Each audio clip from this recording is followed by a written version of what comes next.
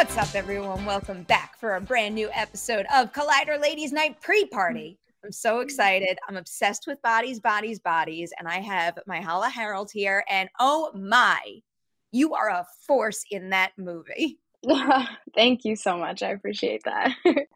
I mean it. So the great thing about Ladies Night Pre-Party is it gives us an opportunity to get to know you a little, and every single episode starts here. What is the movie, the performance, or personal experience that first made you say, I have to be an actor? Okay, this is a great question. I'm happy that you asked this because I was talking about this the other night and being like, I don't know who to say, but I discovered it is Bernadette Peters in Into the Woods on Broadway, and I watched the filmed version as a kid. I'm a big M-tier, I'm a musical theater buff, and that was the one that I said, oh, I must be her. So I think that's actually what started the chaos that has been my journey. That is an excellent choice right there. So this goes into the little bit of research I was doing. I saw you had a lot of theater credits early on. So initially, was the dream to be on the stage, or did you always know you wanted to incorporate screen work as well? Film and TV was not even in my ether until I went to college. And even then, nobody assumed I would do it. It wasn't really on my radar. I started in musical theater when I was 6 years old, and I did it religiously throughout all the younger grades and through high school. I did all my community theater stuff and all my school stuff. And when it came time to go to college, I was like, well, I'm going to go for musical theater, and that's it. I did that at Carnegie Mellon, and then in our final year we have like one on-screen class, and it was essentially like glorified self-taping, and they were like, you're going to be doing a lot of this, and I said, okay, whatever. Moved to New York. I started working with my manager, who is mostly LA based, and she's mostly film and television, so I was getting a lot of stuff from her on that side. And just because I think purely the the volume of work in TV and film is so much greater than it is on stage, I was getting a lot more attention there, and the diversity of stories that are being told on screen as opposed to on stage.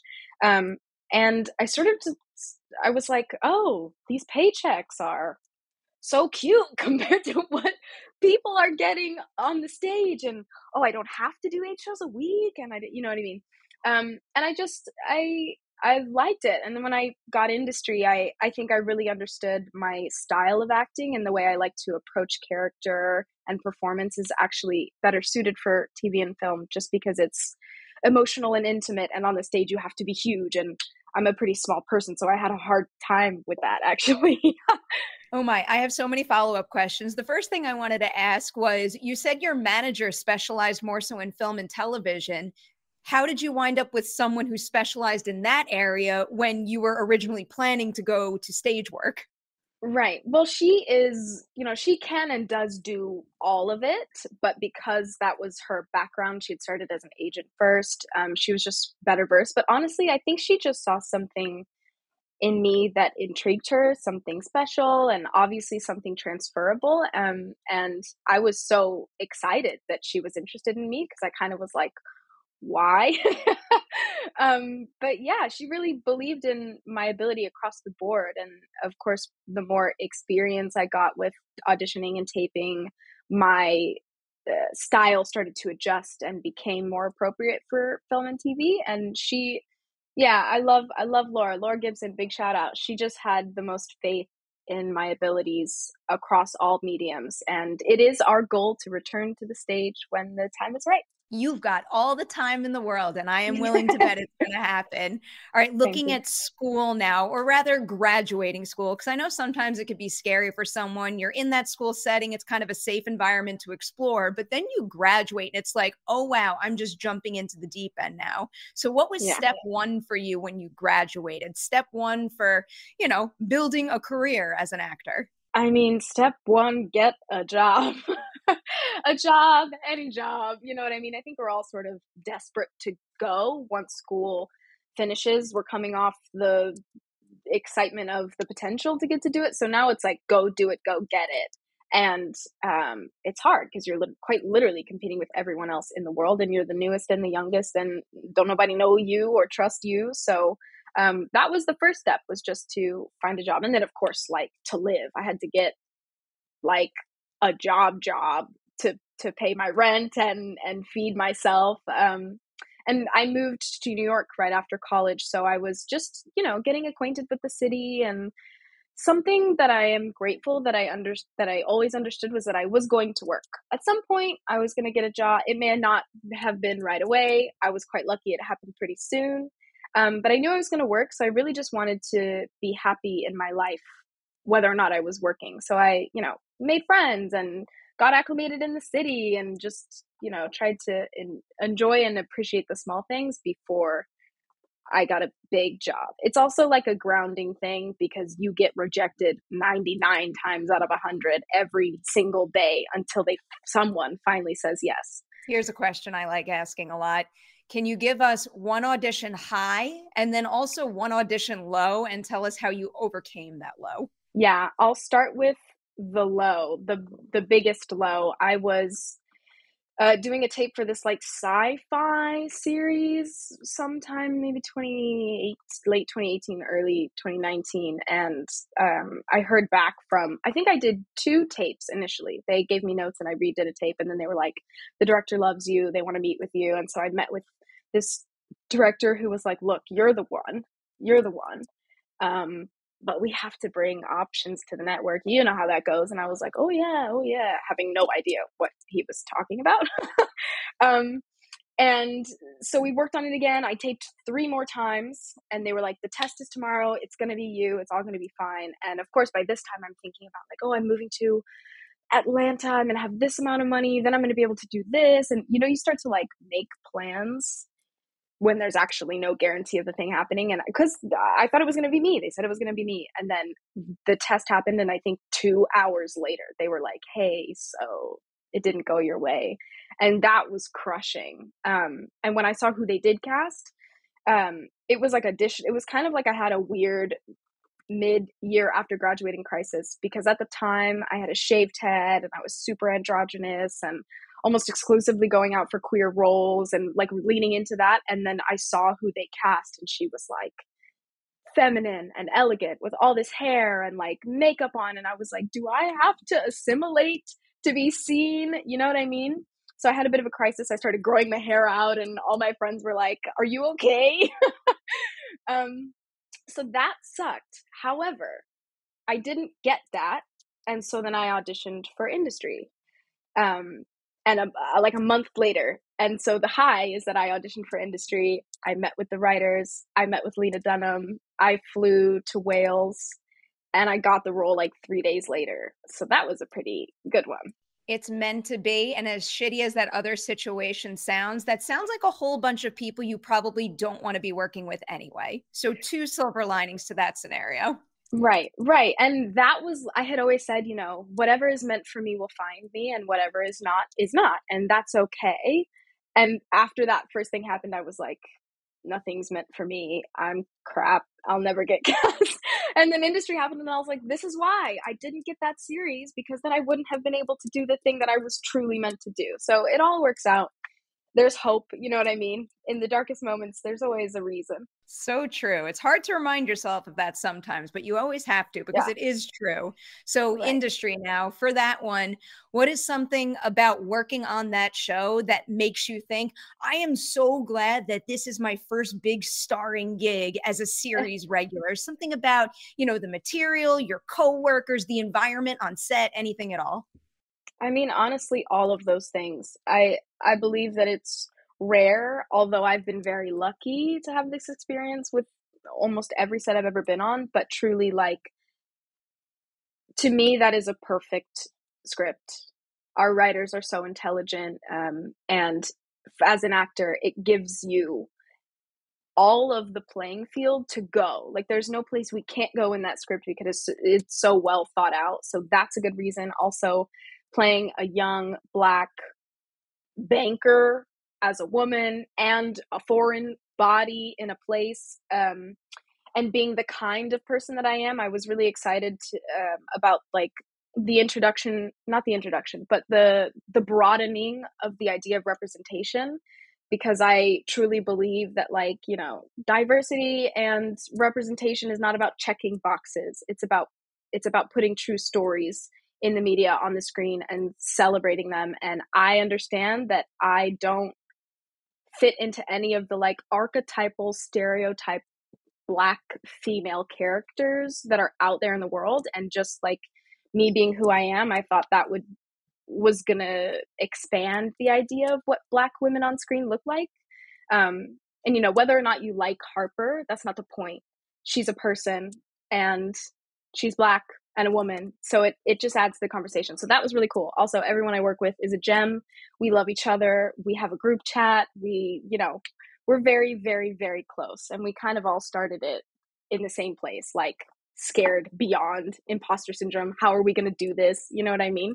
So it bonds you in a big way. If the vibe between that ensemble is anything like what I saw at Comic-Con with you and the Bodies, Bodies, Bodies cast, you're just like living your best life right now. Bro, I am so lucky. I really am. And we are just that way with all of the like British like cutting humor. We just roast each other like all the time. Yeah, it's great. I love them. They're the best. Speaking of roasting each other, I don't think I was more delighted out of all of the Comic-Con interviews that I did than watching you all basically throw each other under the bus with the slasher movie superlative game. I was just tickled the entire time. Oh my God. I was genuinely like, I hope that like after I have this whole Comic-Con moment that people aren't like, she's a poser, get her out of Comic-Con. She doesn't know any of these things. I appreciate from afar. It's not that like I don't love it and it's great. I can't contribute to the conversation in a way that I wish I could. I hope I didn't embarrass myself. You contributed to that conversation exactly how you needed to. And like, that's the exciting thing about Comic-Con and other, like there's a million different conventions. There's horror conventions. There's super fans of everything out there. So the fact that all these things exist and people can experience them for the first time only, broadens their understanding of pop culture in exciting ways. So I think you should return and explore even more because it's a wonderful time. Yeah, it was great. I loved it. I'm glad you had a good time. Bodies, bodies, bodies now. I'll start with non-spoiler questions, but we will get into spoilers because I was just dying to do it last time and we couldn't. So first, what is the biggest difference between your expectations for what working on the project would be like and then what it turned out to be when you hit set and you met everyone and you kind of got into Halina's shooting style? I think the biggest like wake up call was like, you're actually in the hurricane. I think when you read a script that is so exciting and intriguing and moving, you're not, until you get to a certain place in your career, you're not immediately being like, this says they're outside in a hurricane. That's going to mean my body is going to be outside in a hurricane. I just wasn't thinking about the reality of that situation. And because of course Halina has a theater background, so everything is super real, and our cameraman Jasper was doing like roaming single masters. We'd do it take after take after take, and it was real every time. There was no like, let's put the FX rain in this shot. That was not happening. I was just like smacked by the elements, by how real it was for all of us, and how many times we had to do it in the middle of the night in the cold. But it was worth it. It was all worth it because the film it's beautiful. Because it's so real, it is really scary to watch. It really makes all the difference on this one. And I feel like you couldn't create that kind of like frenetic energy any other way, but then capturing it all just like that. All right. So to build on something we were discussing at Comic-Con with everybody's, unique approaches to their work, of everyone in the Bodies, Bodies, Bodies ensemble, which two cast members would you say have the most polar opposite ways of getting the work done? Where, when you share scenes with these two people, you're going to get two entirely different acting experiences. Fabulous question. Working with Rachel brings a lot of unpredictability in the sense that she's very keen on improv and has so much of it and was given the latitude. So you could expect to not expect what she was going to do on the day when the camera was rolling. You know what I mean? And then juxtaposed to someone like Lee, who was like, here's what I'm doing, here's the plan. And then in moments where he had ideas and was playful, we already knew what was going to happen. It wasn't a surprise. we got to play, but it wasn't a surprise. Whereas Rachel was like, you just let her go and see what happens. I like can't get over this cast. I have so many other non-spoiler questions, but I don't want to run out of time before we jump into the spoilers. So I'm just going to do it now. Great. Anything I ask from here on out, you could talk about whatever you want. Everybody should have seen Bodies, Bodies, Bodies at this point because it's awesome. All right. So again, I know Halina let you guys improv quite a bit on set. Of everything you shot, which scene changed the most on set? I would, this is hard. What changed the most on set? The final blowout between most of us when we're like, you're the killer, Jordan has the gun, Rachel gets shot, you know, all of that. That one, there was a lot of improv in that one, and that was a 13-page long scene that we shot the whole thing every time. Right. And there was a lot of physicality in that one because it starts with us sort of, you know, confronting each other, and then it goes to like a dog pile on the couch, and then a dog pile on the floor, and then someone gets shot, and then there's screaming, and then there's going up the stairs to come off the top of the, you know what I mean? So that one, there was quite a bit of improv. And when we staged it on the day, we made a lot of discoveries about what would work and what wouldn't work. Just because it was so long. So that one I think was the most exciting for me to shoot. Okay, so during our last conversation, Halina wouldn't tell me what it was, but when I asked her like more broadly what changed the most from script to screen, she said she couldn't say anything because it was spoilery. Was that the particular thing, or was it something else? No, I think it's something else. And that something else is, I think the movie is perfect as it is. But I will say that big change, when I first heard about it, I was like, damn, that would have been amazing. But that didn't happen. But it's okay because how it is. Can you tell us great. what it is? Because we could talk spoilers now. I guess so. Is that considered a spoiler? I don't know. Am I going to, well, I don't know. Even if it is, you're in a safe space now. Everyone who's still watching this interview has seen the movie. Okay, so if I get in trouble, I'm sorry, A24, I love you. In the first iteration of the script that I read, at the very end, when B asks Sophie for her phone and Sophie says no, they fight. They're actually upstairs. They're on like a top level. They fight, and the phone like goes out the window, and I think Sophie like jumps or reaches to get the phone, flies out the window, and then is impaled on some sort of sculpture so that the last person standing is B. Wow. That changes. I agree with you. I think it's perfect as is, but holy shit, that's a different ending. Yeah, super different ending. I was like, oh, that's going to be crazy. But yeah, it changes it a lot. And I think it is perfect the way it is now. But I think that is probably the biggest scriptural change that happened between then and now. Smart change. I like that one. All right. For Jordan in particular now, she's pretty intense throughout the entire film. But towards the beginning, I kind of found myself thinking if I were in this situation and I was afraid of a killer running around the house, I would want someone like her there who would stand up and take control. But then that slowly evolves into, actually, I don't want her anywhere near me because like she's scary now and she's just as much of a threat. So what was it like kind of having that natural evolution from Jordan feeling one way to where she winds up at the end of the movie? I actually think that is all due. That's nothing in my thought process in the performance changed. I was always business, protection, being ahead of whoever's killing all these people type thing. And I think because people started dropping off, and then the suspicion rises in everyone because of like the drugs, the drama, all of it, that everyone else started to perceive Jordan as dangerous because you still don't know who the killer is. You know what I mean? And she's obviously one of the most violent. So I think that's really just like part of the edit and the film and everyone else supporting me and making me look like I'm the one who's going to kill everyone. But truly for me, it was the same motivation the whole time, maybe just doubling down. Well, you crushed that evolution on your own, by the way, but it is a perfect example of like all the elements of the filmmaking process coming together to serve one another.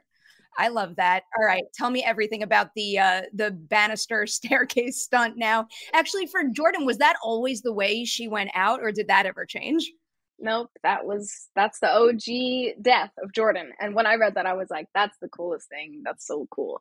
On the first day when we were doing that stunt, they said, oh, you're gonna have a body double. And I didn't really understand how it was gonna work, because what they said was the camera will catch the fight at the top of the stairs, and then the camera will slowly pan over the banister and catch you on the table. And I was like, is the stunt person gonna crash into the table? Like, is it gonna be like a sugar table? Like, how are they gonna do this? Here's what they did. My stunt double D was on a harness attached to a big like rope that went down the banister and then attached underneath the wall, and there was a person stood there. She flies over the banister. That's all natural and real. And then the rope catches her and she swings this way, and a person catches her body, and I'm just laid on the table the whole time. So when we were filming it, I was laid there watching, and I'd hear her go, ah! And I'd watch her come flying over the banister right to me. And every time it was scary. Every time it was scary. Even though I knew she wasn't going to hit me, but truly, like, her foot was like, and I was like there struggling, and I could see the camera turning the corner and coming down. And so that's how we did that. It was so cool. So smart. I love movie magic so much. Right? I can't get enough of it. I think I have to let you go soon, but a couple very quick rapid fire questions for you, because we also like to do the get to know you thing on ladies night. So very random questions here. First one is, if you could be on the game show of your choice, what show would you pick, and could you actually win it? Oh, I'd like to be on Love Island. Does that count? Yeah, it counts. Yeah, I would love to be on Love Island. I don't think I would last very long, but I'm just like a mega fan. Yeah, I think it would be fun to be on Love Island. I feel like all of those getaway shows, it's like, sign me up for that, but I'd probably Right? only get a couple days worth of the fun there, and then I'd get booted Yeah, off. me too, but the flight over would be great. Yeah, really. Let's do a little trivia. So one of my favorite things to do is look at someone's IMDb trivia page, because there's always like really weird random facts on that. So if you could add a really random fact about yourself to that page, what would you pick?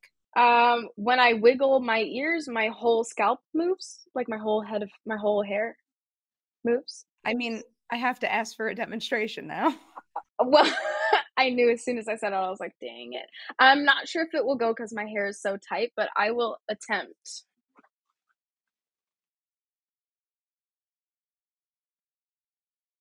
I can see it a little. I'm like really impressed by the ear wiggling. Like, I can't even do that. I haven't done that in so long. That's so funny. Yeah. When my hair's not so tight, the whole thing does this, which is quite funny. What is the most recent show you've binge watched? The Bear, FX. Brilliant. Everyone go watch it. It's amazing. Oh, I need to do that binge. I keep hearing about it. It is high up on the list right now. All right, I'll give you two more here.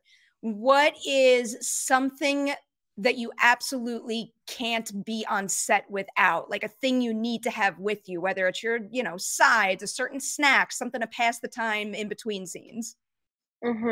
Water. I love water so much. I know that's sort of boring, but like honestly, water. And I go to the bathroom a lot.